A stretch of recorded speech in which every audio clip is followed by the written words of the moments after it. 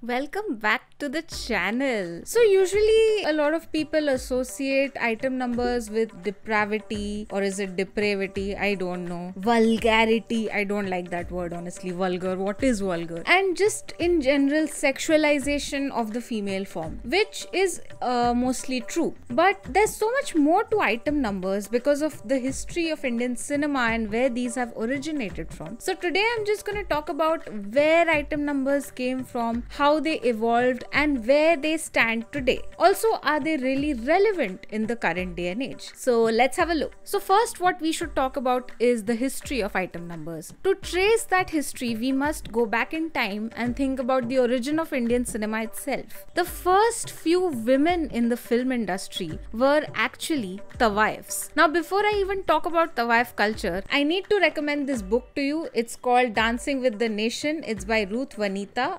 I know I always say that I don't read enough and I'm never able to recommend books to those who ask me to, but this is one I'm recommending. This has really helped me with this video, so please go to check it out. I haven't finished reading it. Let me know what you think. Before the Victorian era, somewhere before the revolt of 1857 even, tawaifs or courtesans were actually highly respected in Indian society. They were the patrons of art, literature, poetry, etc. And they were independent. They had lovers, they even got married, and they had patrons among nawabs and rich zamindars, etc. Over time, their relevance died out because again, Victorian morality came into the picture and they were thrown away, cast aside. Nawabs lost their land, so they didn't have patrons anymore. So yes, a lot of tawaifs did have to turn to prostitution, but a lot of famous tawaifs also turned to the Indian film industry, specifically the Bombay film industry. In the Bombay film industry, these tawaifs didn't just start out as dancers. They actually started out as producers, directors, and music composers, as well as actresses, of course. One notable tawaif of her time is Jaddan Bai, who was the actress Nargis's mother, and she was producing, directing, and composing music for films. And she is one of those pioneers that nobody really talks about anymore. This is in the 1930s, by the way. There was also Fatma Begum, who was the first woman to direct a film in the Bombay film industry called Bulbul-e Paristan, but now the film has been lost to time. Now, these women were mostly called Baijis, and as the British left India and left behind their sense of morality, these women were again discarded or pushed aside by the men because they were threatened, obviously, by their sexuality and their open displays of independence. They were suddenly told to enter studios from the back entrance and all of that because they were considered prostitutes at this time. That's the kind of treatment you see in Kala, the film. Kala is told by her mother that she should not become a bai, she should be a pandit. So that's how tawaifs became known to be. As a result, their art got reduced to just the dance and the music that they brought with them when they actually had full lives full of poetry, literature, etc. But anyway, one big thing that the tawaifs gifted to the film industry was the mujra. This is something that you will see prominently in Pakiza and Umrao Jan. So these are those traditional forms that you see these dancers performing in front of nawabs and zamindars. Eventually, we saw Indian films that had modern setups. So there were gangsters, people dressed in western clothes, or even Americans and British people, etc. in the film. And for them, a mujra just didn't fit the bill, right? So then the cabaret was introduced, and at such a time, you'll see people like Helen coming into the scene, becoming very popular item girls. So now we have this whole division of the cabaret and the mujra, and these are two separate things. And you know, the term item number has not yet been coined. Now, eventually, over time, you'll find that the influences changed. And there was not just cabaret and mujra, there were influences from UP, Bihar, basically the Nautanki and the Nachne Walis. There were Lavani influences from Maharashtra. In the recent past, you'll find that a lot of the dance forms are inspired by Telugu films and their dances. Another major influence is from the Banjara culture, of Rajasthani culture. So all of these influences came together and the item number evolved over time to what it has become today. So originally it started as poetry and art and beauty with sensual and sexual elements here and there. And today it has turned into a full-blown party situation where sexuality is just one aspect of it all. Now, how did we really get here? So let's look at a few of these songs and dances, and let's try to figure out how the singing, the lyrics, the choreography and costume even has evolved over time. Now, if we look at the early days of the Tawaif culture as displayed on screen, you will find if she is the lead in the film, then she will be a woman who is down on her luck, like in Pakiza or Umrao Jan, where she is not a courtesan by choice and you empathize with the character. She usually sings a love song of sorts, where she is either enticing someone specific through a song or remembering someone, looking for a lover, or she's singing about her own beauty. The tone of the songs is rarely very arrogant, even when she's singing about her own beauty. At the same time, you'll find that the dancing is very understated. There's a thehrao in the dancing. Compare this to a mujra from the early 2000s, Main Wari Wari from Mangal Pandey or Mar Dala from Devdas. The dancing is a lot more seductive with bolder, more pronounced movements. Similarly, in Shikayat from Gangubai Kathiawadi, we have a Baiji who is charismatic because of the attitude with which she performs, making her seem unattainable. The best part about Shikayat is that while most item songs are addressed to or represent the feelings of a male spectator, Shikayat displays the emotions of a woman, Gangubai, thus empowering her as a character. In the modern mujra, the woman need not be innocent and coy to be respected. Now, eventually, when Western styles started to come in, you see a performance like Mera Naam Chin Chin Choo happen, where it's a fun number. There's not a lot of overt sexuality involved even now at this point. Then, of course, Helen went on to deliver some of the most sexual performances of the 60s and the 70s. So, if you think about songs like Piya Tu Ab To Aaja, and you think about Aa Jaane Jaan and Ye Mera Dil, these are all highly sexual numbers. A lot of these songs are about getting the lover to love you or come to you or waiting for the lover. So all of these songs are directed towards a man in some way or other. And here it's a vamp character. Notice that at this time, the vamp was separate from the heroine. So the heroine is a chaste, good woman who does not sexualize herself, who is very homely, etc. And the vamp is Helen, who's sexy, who drinks even, who entices the man with her moves. And even at this point, a lot of these moves are very large. Like you'll see that a lot of limbs are thrown around even when the belly is moved. It's not always focused on as much as it is today. So the sexualization has still not reached where it has reached now, of course, but it's still subtle in some ways. Now, eventually, what happened is we saw the vamp and the good girl kind of merging slowly as society progresses. The sexualization of women becomes more acceptable.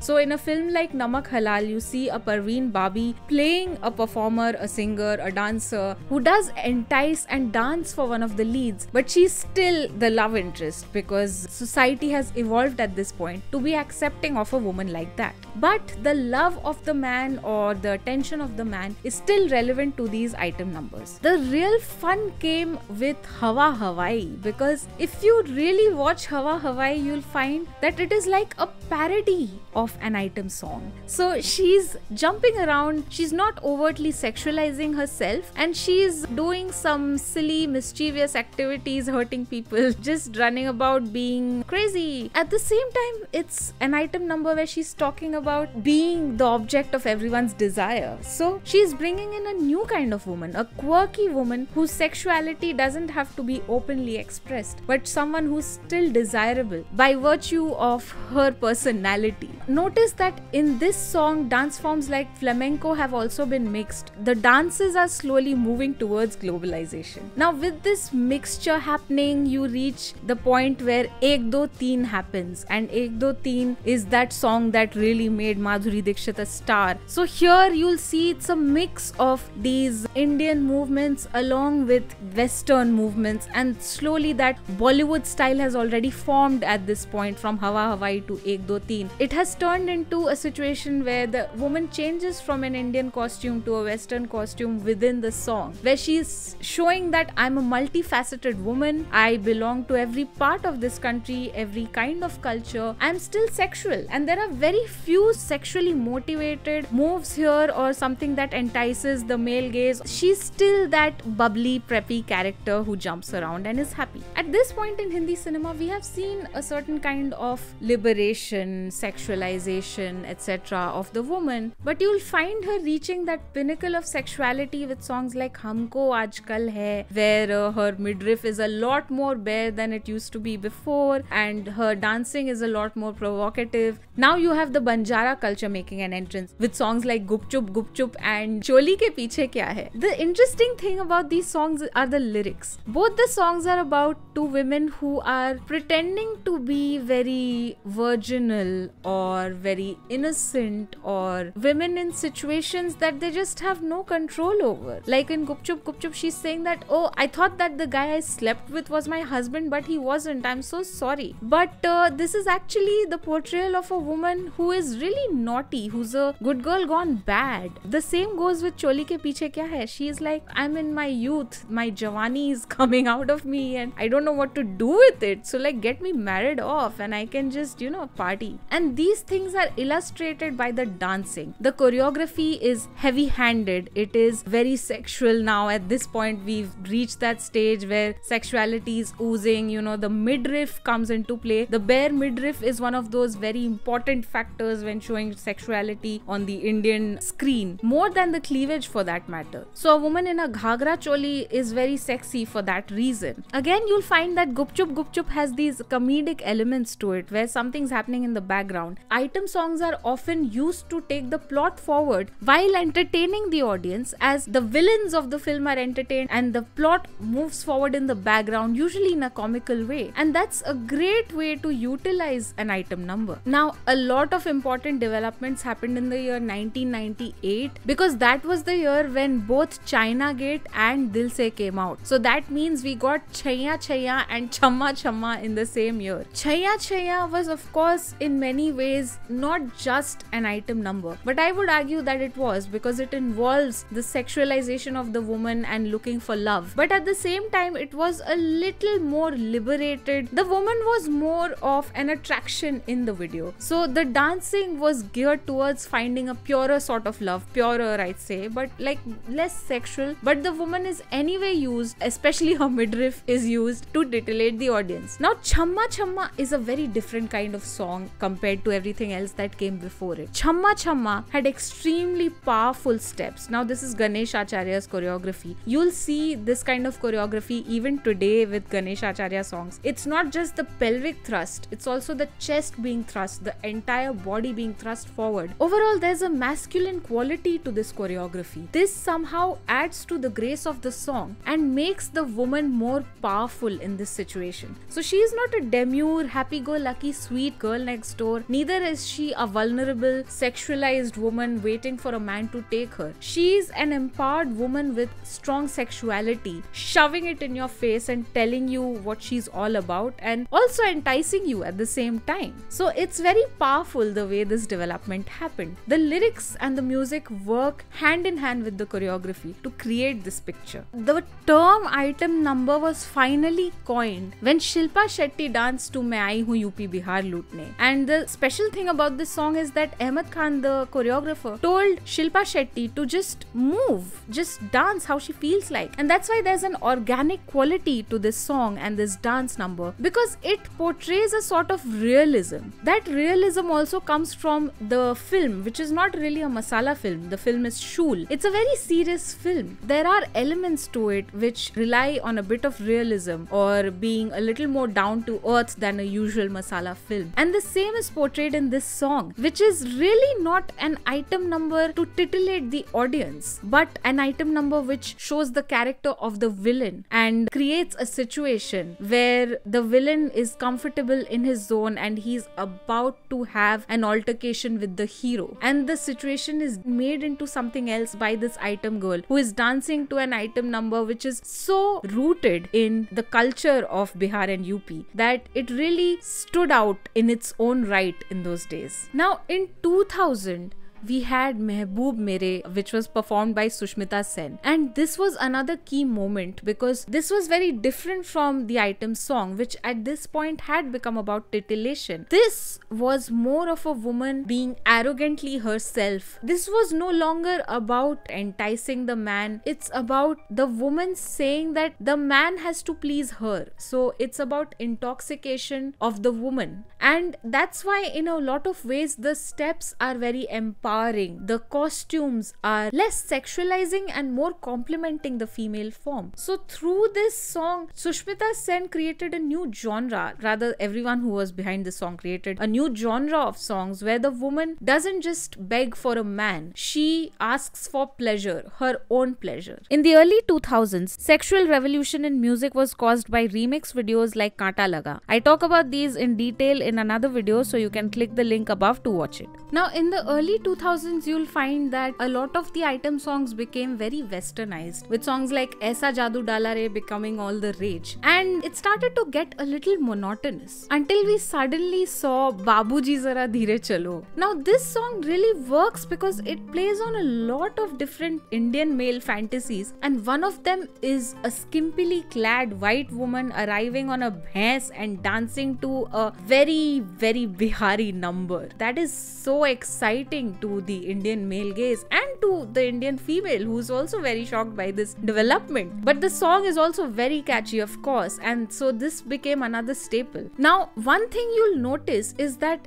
up to the 80s, there were a lot of dance sequences where if a woman is wearing a skirt, she would often have tights underneath, which would be very visible because that's just how it's designed. But by the early 2000s, it was completely gone. Now, if the skirt is shown, it's only the skirt that you see, and if it's pants, then it's pants. If the skirt is raised, it's not like you'll see something else and it puts you off. So these are all very strategic changes that have been made, not just to the costume but to the cinematography, to make sure that the titillation does its job uninterrupted. So the pattern of the Western item number was really broken really beautifully by Kajra in 2005. The catch step is of course something that the audience can pick up, but at the same time, the rest of the choreography was very intricate. It was by Vaibhavi Merchant. Notice that moment when she does a little hair flip before she does Angrai. So adding these little elements makes it a lot more nuanced. And Gulzar Saab, who wrote this song, actually said that he was inspired by things written on the backs of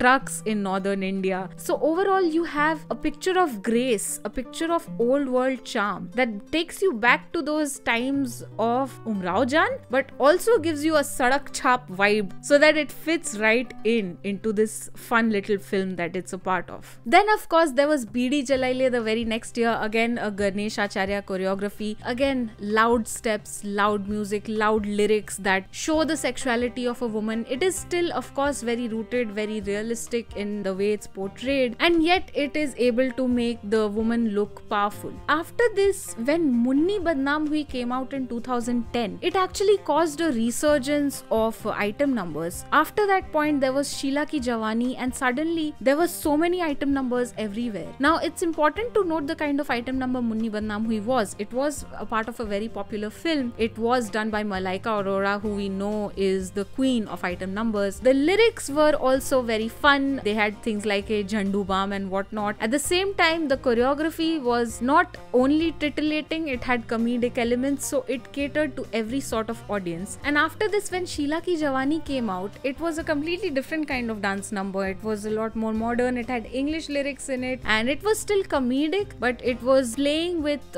an Indian style costume while also sexualizing the woman and showing her as someone who's proud of her sexuality, who is showing off her sexuality, her beauty, while also saying that I know you want it but you're never gonna get it. At this point, the woman has become all sorts of things. She is the heroine, she is the seductress, she is everything overall. But the next thing happened with Dum Maro Dum in 2011, where this woman Deepika Padukone, is titillating the audience, but it's not just really meant to only attract the male gaze. You'll find that the way she's portrayed is attractive to both men and women because there are top angles and there are bottom angles. The way shots were taken were not just making parts of Deepika's body look beautiful, but her powerful as a being. The lyrics of the song were no longer asking for a man or just asking for attention. आज मेरे लिए chair खींच रहा है, कल मेरी skirt खींचेगा, all of these things, predicting what male behavior is going to be, at the same time questioning societal norms and talking about getting high, which is, of course, it's the remake of an old song, but it's a completely new take, because here it's about raving entirely. It's about losing yourself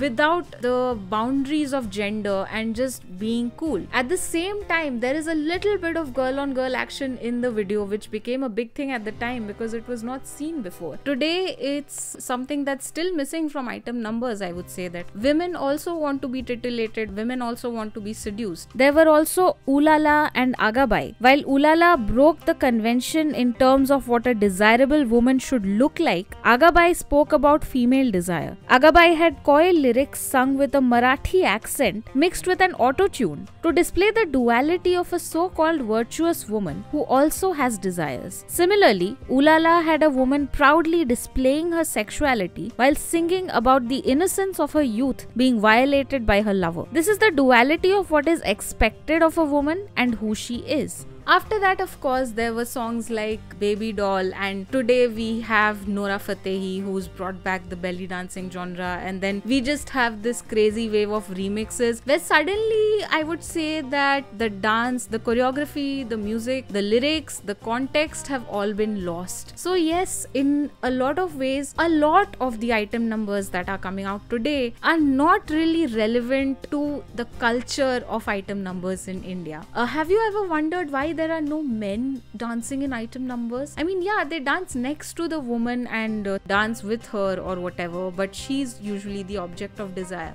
This could have been changed in a film like Desi Boys, where these two men are literally playing male strippers, but somehow none of the songs really titillated women as such. Like, they weren't really done from a female gaze as such, so they didn't actually attract a female audience. At least I don't personally feel attracted to that vibe. However, I think that was drastically changed when Bhansali took the reins. In Sawariya, that song, the towel song, became very popular. It was Jab Se Tere Naina. Now you can't call that an item song, maybe, you know, because there's no actual flashy dancing, there's no titillating a person in particular, and there's of course no woman doing all that work. But if you really think about it, it's probably one of the first few times that I personally noticed where a man is seducing the audience. So a man is probably seducing the female gaze, and his form is right there. It's played with a lot. It's titillating. The tal drops and you're like, oh, in the guise of a love song, Bhansali introduces the first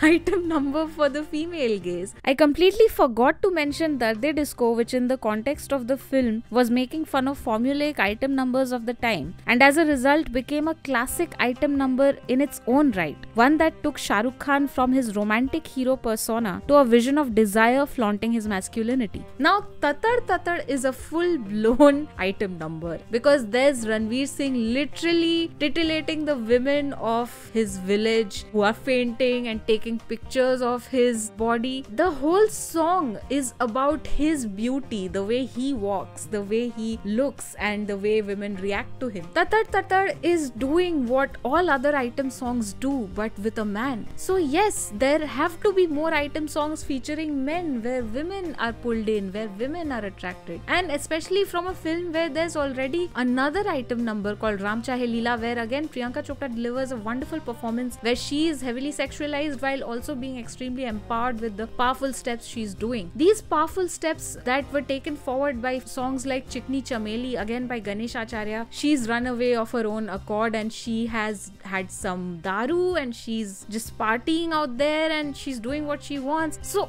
all of this has been around for a whole century now, more than that maybe. Somewhere along the line, the item number vibe has been lost. The beauty of it all, the seduction that doesn't come down to just body parts, the seduction that comes down to a little bit of nazakat, a little bit of teasing, a little bit of the costume and the beauty with which it has been made. This poetry in seduction, it's very intricate. And when you make something like just a random remix where there's a hot woman dancing and weird camera angles and lights flashing in the background, it kind of dilutes the purpose of the original item number, which was a seductive, beautiful take on Indian sexuality, which is normally repressed. Something that urges the audience to come out of its own shell and accept that it wants to be titillated. Thank you guys so much for watching. If you enjoyed this, then please hit the like button. Let me know in the comments what you think. And don't tell me how many item numbers I missed, because I didn't miss anything. There are just too many. I can't just talk about all of them. So yeah,